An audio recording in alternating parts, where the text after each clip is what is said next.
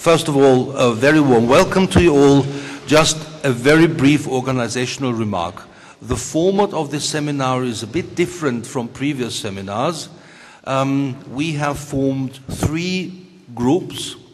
You'll find your group allocation in the folder, and the 3 groups will stay together basically during the seminar. So this time the speakers will visit the groups and not the people will visit the speakers. There is one exception, that is what we called the Budapest-Bologna Cafe, but you will get a little more information on that at a later point in the program. And in order not to lose time, I would like now to give the floor to the Vice Rector for Science, Research and Innovation of the Eötvös Lorand University, Professor Mezey, to give a welcome on behalf of the university.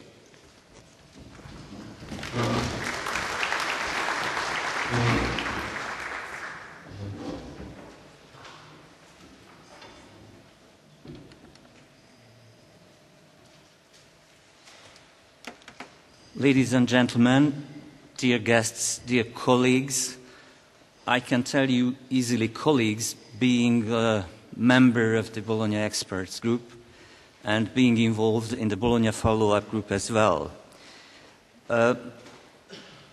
As you might have seen, my name didn't appear in the program. I replaced Professor Barna Mezey, who is the rector of our university, but who has unfortunately other duties for the time being.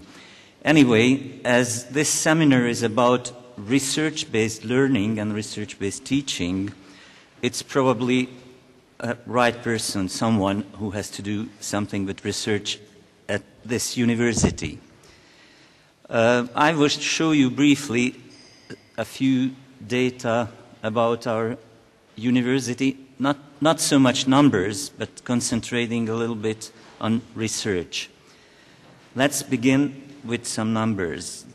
The university, called Eötvös Lorand now, is the oldest surviving university in Hungary. Hungary had a complicated history, and during history some formally founded universities just disappeared.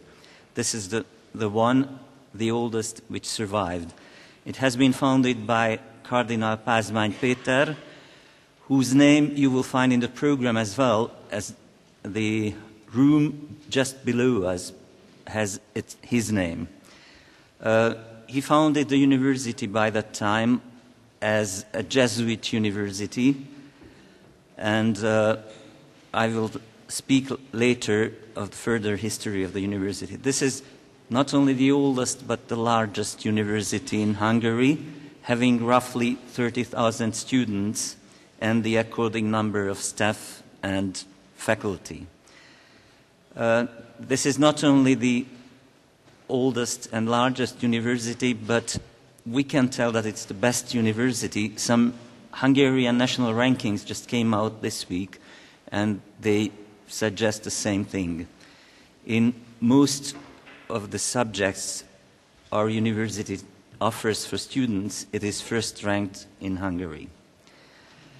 The history begins with the deed of foundation by Cardinal Péter Pázmány, who founded outside nowadays Hungary, and by that time outside the territory of Hungary occupied by the Ottoman Empire. It is Trnava nowadays in Slovakia, and the university was the only one by that time and for a long time afterwards to teach Hungarians, not in Hungarian but in Latin, as it was usual by that time. As the Jesuit order has been disappeared from the globe, as the Pope didn't allow them to work further, sometimes in 1760 or so, the university became a state university, and the Emperor of Austria and the King of Hungary gave a status, and later on the university moved to Buda Castle. It is not this castle we are in. In parenthesis, I have heard that the Storkessel name is interesting but not understood by most of you. Stork is the name in Hungary of the newcomer student at the university. And as newcomers are most in number, it's a great mass, the newcomers, and they share sometimes common lectures. This has been the greatest lecture room for a long time, accommodating some 800-900 students. So this is the Storkessel. It has been renovated since. Now we have two rooms. One of the rooms is called Pázmány Péter, as I told you, and the other room is called, we are in, Maria Theresia, who was the Empress of Austria and the Queen of Hungary. And she renewed the status of the university in 1780, and by that time the classical faculties were present at our university. As I told you at the beginning, the name has been changed several times.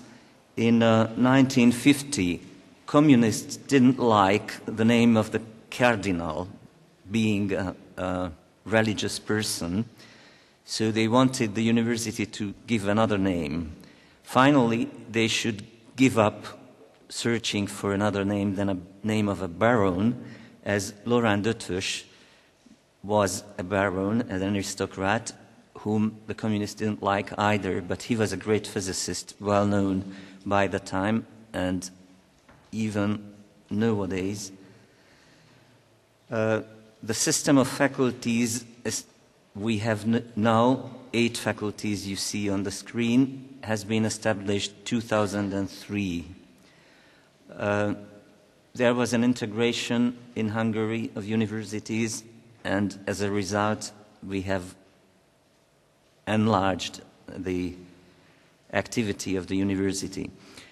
What is missing from the faculties is medical faculty and the faculty of engineering and the faculty of economy. The faculty of engineering we didn't need because it was detached from, engineering studies were detached from the university at the beginning of the 20th century, forming the Budapest Technical University.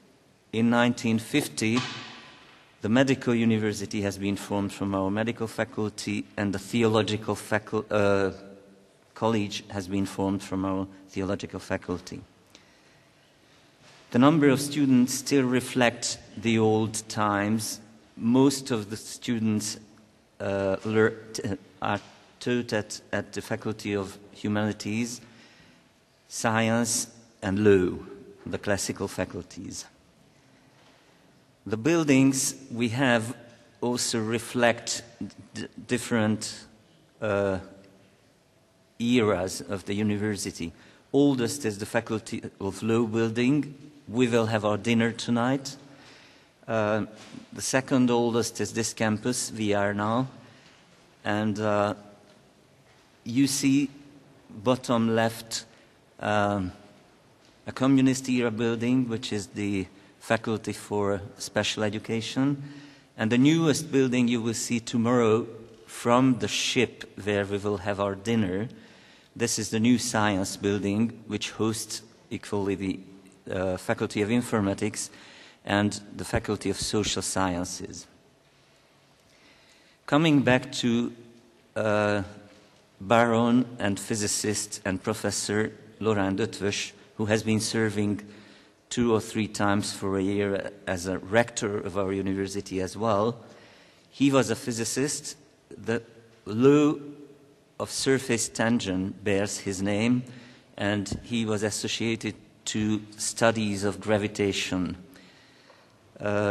He developed the most sensible gravitational instrument, which has been whose precision has been surpassed from the 1910s, when he developed, only after the 1980s.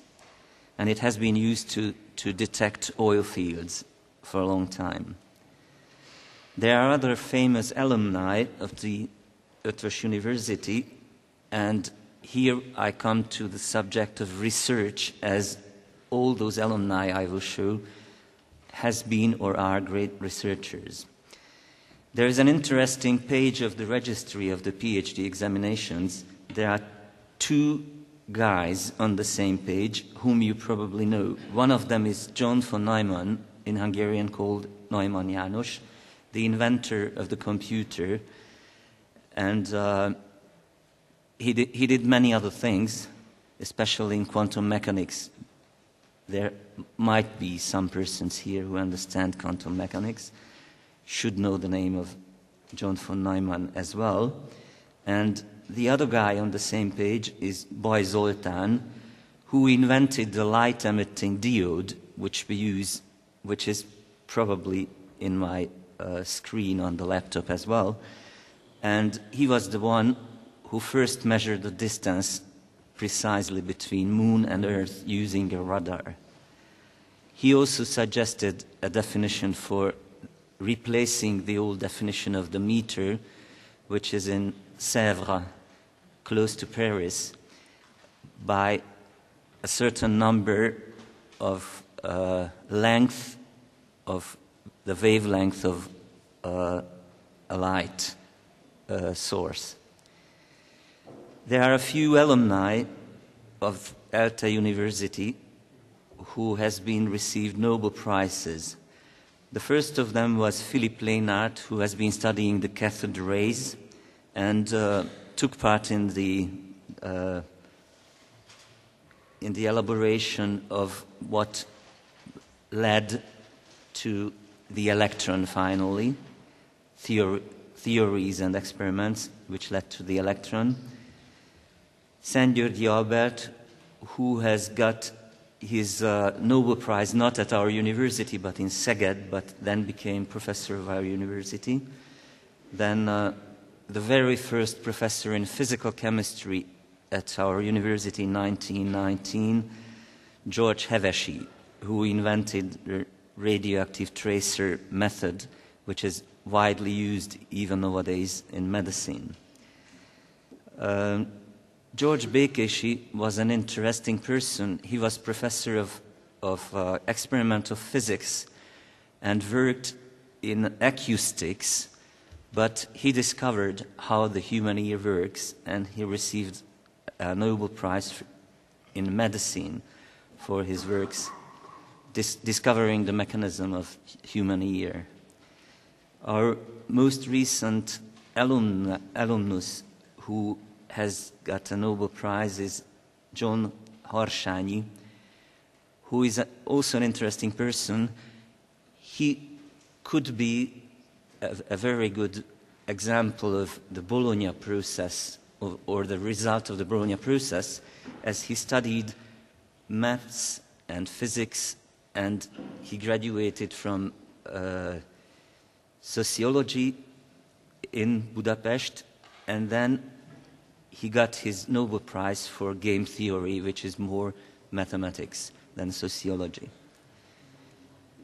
Hungary, Budapest, and Eötvös Lorand University is famous for mathematicians as well. There is no Nobel Prize, as you might know, in mathematics, but a recent installment is Abel Prize, which is Abel was a mathematician and it is named after him, and it is given by the Norwegian Academy of Sciences.